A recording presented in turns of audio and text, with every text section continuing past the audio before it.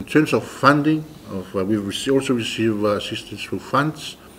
You all know that government has set up an account which for any one individual, group or community who wanted to provide financial support, they can directly deposit with that account.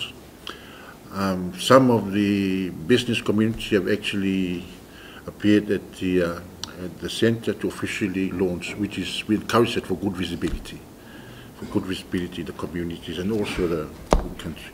So that is another opportunity that we've been working to look at how we can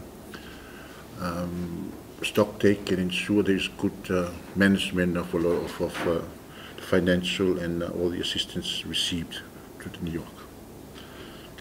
We are quite, it's astonishing and it's heartwarming the support of the communities and government. And again, we also work closely with the development partners, but much of the assistance we receive from them are through personnel, through technical services. So this, as I said, this is coordinated through the Ministry of Health to make sure the right technical support is provided to the appropriate locations.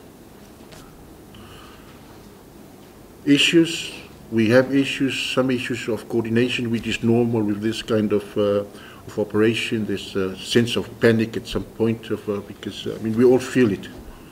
We all feel what is happening and we have to give it our best. Often the best is we tried, and it's always the issue of panic, and then coordination is always the issue that comes up. But we are trying to work closely as much as possible on the coordination to avoid any complications on the unnecessary duplication of processes while ensuring the maximum time of delivering the resources to the community and the people. Yeah. So thank you. We are in the 15th, now into today is the 28th. Well, this is nearly 10 days since, just over 10 days since we launched the epidemic declaration, and we're continuing the service for 24 hours. People overseas, some organizations, individual people are now using the outbreak of measles and the epidemic to fundraise and to look for assistance in order to help out. What's your committee saying about it?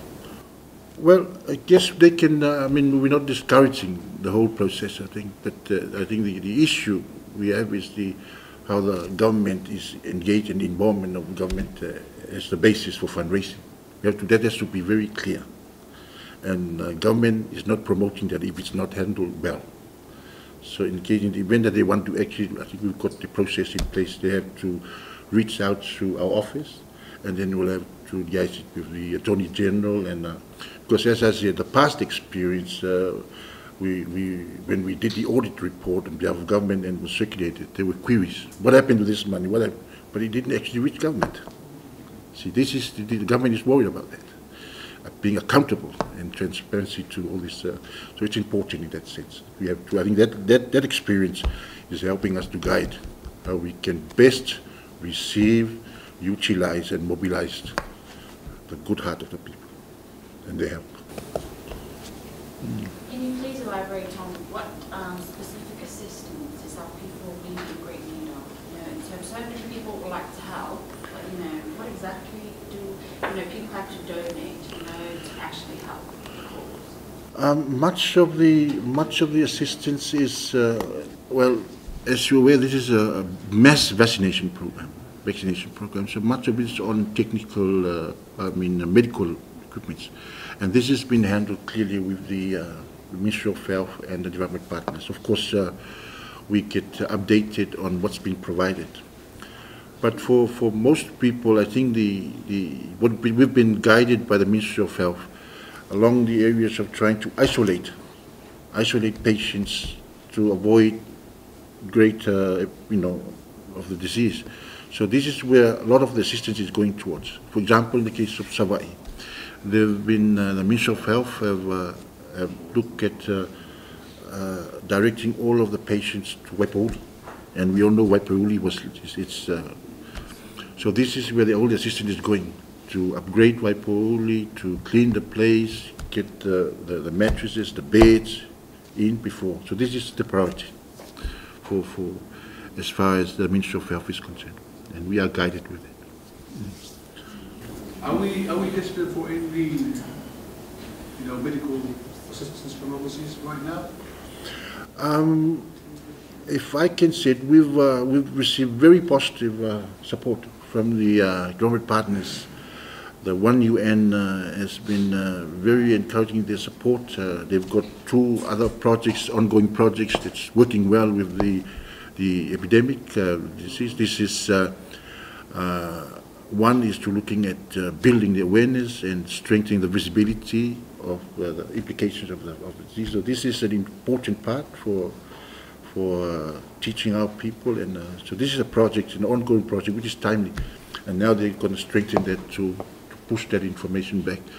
They've received good treatment from the doctors and nurses, vaccinators. This has all been, so I cannot say that we don't need more, but any assistance we can, I think through the Ministry of Health, I think we are in time of need. And these are very specialized requirements that we need to allow for it as much as possible. But it's been very, as I said, New Zealand, Australia. I have provided assistance, the UN, One UN with WHO, UNICEF.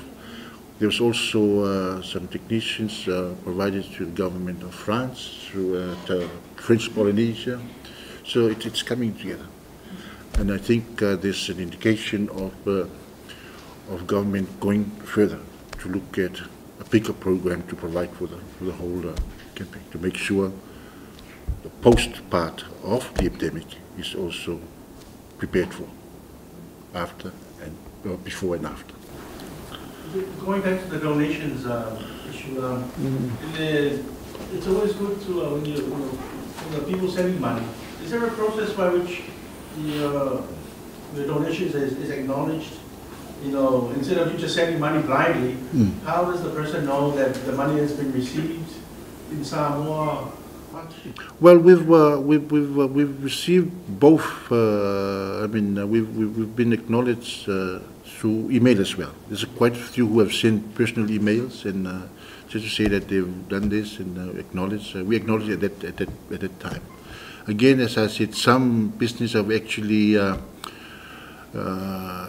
come to the office, and we take and officially launch the assistance. As again, we promoted that. We promote that kind of setup. If they want to take good photos, to launch it properly, because it's we need to build a visibility. That's our part, because I think you'll find that the assistance we receive, this is how I've been sharing with them. The assistance we receive goes beyond the epidemic, because we're looking at building good coordination, good partnership, encouragement. This is the message that comes out when we launch it well, and then they're quite supportive of it, of the process. At the end of hopefully this emergency, is there an intention that the government would print out a list of all the support that Exactly. has donated? Yeah, I think this is the whole concept and promoted by government. We're looking at. That's why we have the audit people in the setup, to make sure everything is audited, all the assistance is provided, and I'm sure at the end the government will officially recognize everyone who's helped and assisted in the process. Again, this, as I said, it's going to be a big program, because we're looking at the current, and also we're also looking at the post after the epidemic, because then we look at it's a process of itself. But I think we are looking towards it and try to build the confidence in the systems that we have. Make sure all those engaged will be comfortable with it and be confident to with how it's been implemented. From what you've shared with us so far, it seems a lot of the donations that have been made in kind, in the form of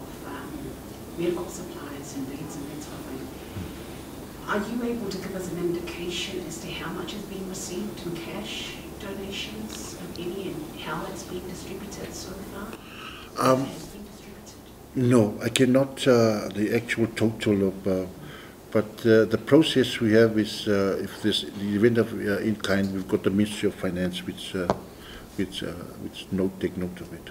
But then we can look at the possible reconciliation at some stage. But at this stage, I don't have the actual amount. But all I can say, there's been good support and a pouring of good spirit. And is it just BSP that you've got? PSP, they've got an account with PSP. Other banks? Only the PSP at this point, yeah, at this stage. And I believe PSP has also been, I'm sure they can get it through any other bank towards PSP.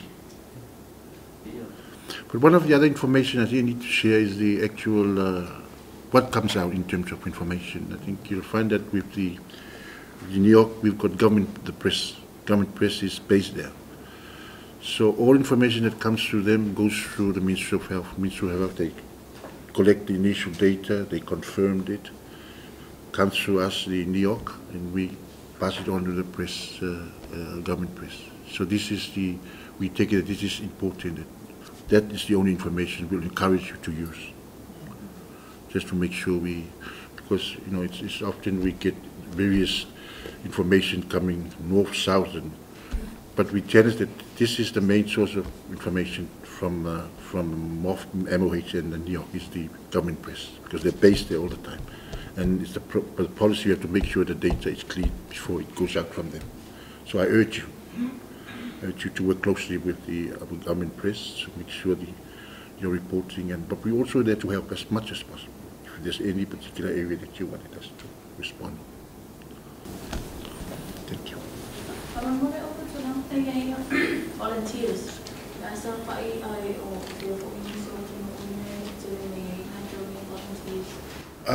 I cannot confirm on the actual numbers, but we receive Australia and New Zealand. We receive big teams of New Zealand and Australia.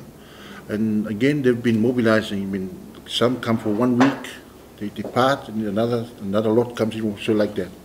So, but I can confirm that's been good response.